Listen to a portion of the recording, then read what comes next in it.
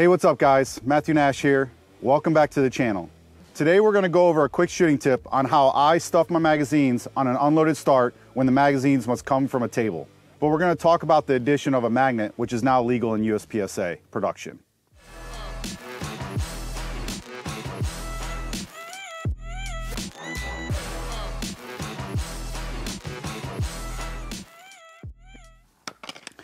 For this demonstration, I'm going to use the barrel as my tabletop, and we're going to start in an unloaded position with the gun on the table. The black magazine will always be the mag that is going to go into the weapon or the firearm, and my chrome magazines are always going to be the magazines that go into the pouch. So as you can see, I have the magazine. What I like to do is kind of come up to my loading area and then mimic that and place it right down on the table. That way when I grab the magazine, like I traditionally do with the finger forward on the front, like I would coming out of a pouch, it's in the angle already to insert into my firearm. So everybody's a little unique. Some people don't do as much of an angle, they load straight up. So just find that position where you're about to insert the magazine, and then I place the gun right on the table. So right now I'll show you how that looks.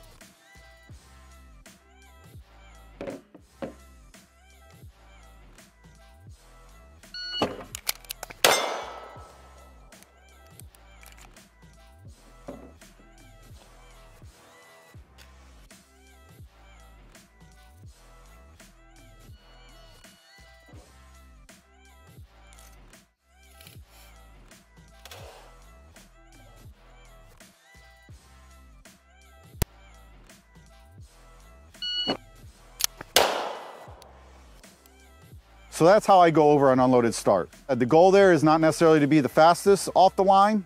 All right, I just want to be consistent. I want to load that gun, get it going and firing, and then leverage all my other techniques in the stage to give myself a competitive advantage to win that stage. So now we need to stuff one magazine.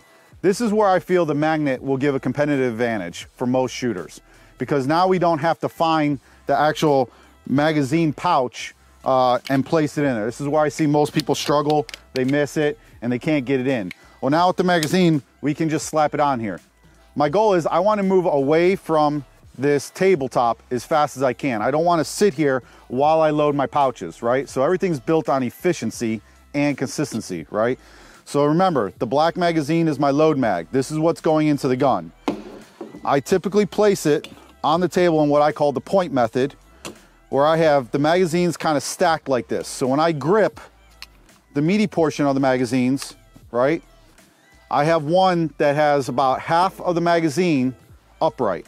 So what I do is I grab that magazine, and my goal here is to have the second magazine base pad in the palm of my hand. So that's the grab. The reason I do a point when it comes to the magnet is I don't want this magazine to be interfered by the magnet, where it can get pulled out of my hand or shift this magazine because I'm pulling it off the magazine and shift this in a funky position that can get knocked off, or when I go to grab it, it's like in my hand weird. So the upright point of the magazine is targeting the magnet. Now, when I'm stuffing one, I want to grab the gun and the magazines at the same time and start moving. Okay, it should not be a sequence where you grab stuff then move. It's all together. So I'm going to grab the magazines and the firearm. I'm going to step with my lead foot, hit that magazine, get my eyes kind of on the mag well, and then looking at the target, load and go, okay?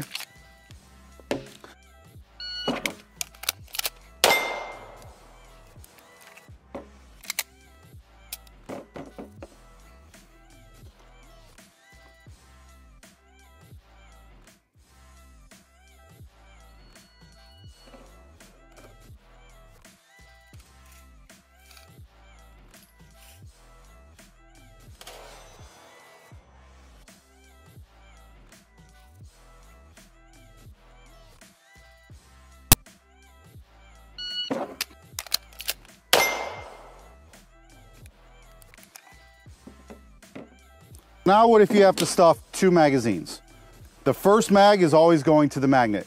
And what I like to do though is 3 magazines separated on the table so I can grab them with fingers between them and pinched And again, I'm focusing on the load mag base pad being in the palm of my hand.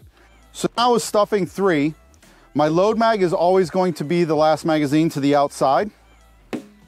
My magnet mag, all right, is always going to be the first mag. And then the middle mag is going to be going into the first pouch. I pinch, first mag to magnet, second mag in pouch, third mag loads. We'll see that with the firearm this time. Pinch. Now, the nice thing about this is no matter you're stuffing 1, 2, the process really doesn't change because the first mag's always going to go to the magnet and your load mag's always going to be the end, so it's easy to remember. It's easy to be consistent then. You're not like kind of scrambling when you see that stage to go to the dry fire area and figure out your methods. So again,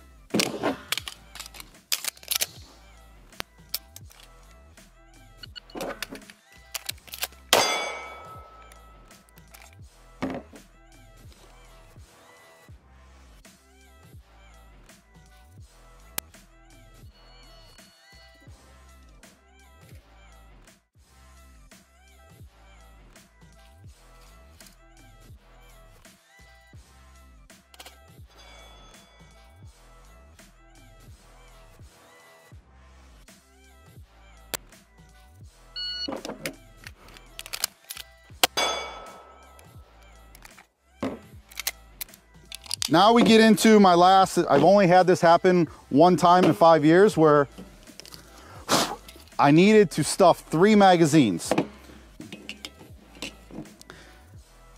Now, everything stays the same minus your start.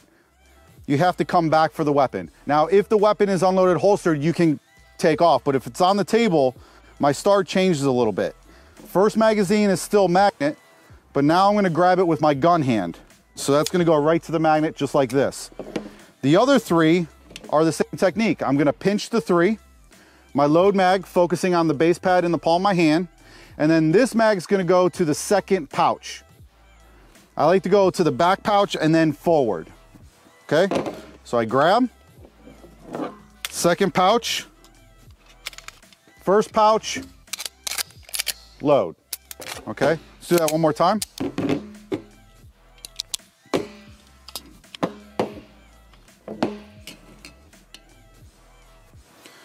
All right, so I grab the pinch, grab this, magnet, second pouch, first pouch, load. Now, once you get magazine on the magnet, you can grab the gun. In fact, that's what you're supposed to be doing while you're loading the pouches. All right, and you can start moving once you grab the gun. So let's do that one more time. So this is the only time where you have to come back to the table to pick up the firearm. I don't like trying to put 2 magazines on there. 1, you can miss, all right, and it could fall off.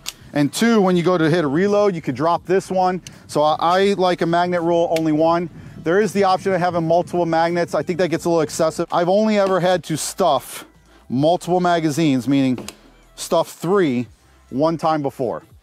And everybody had to do it, and it wasn't the most efficient thing. That's not what won the stage.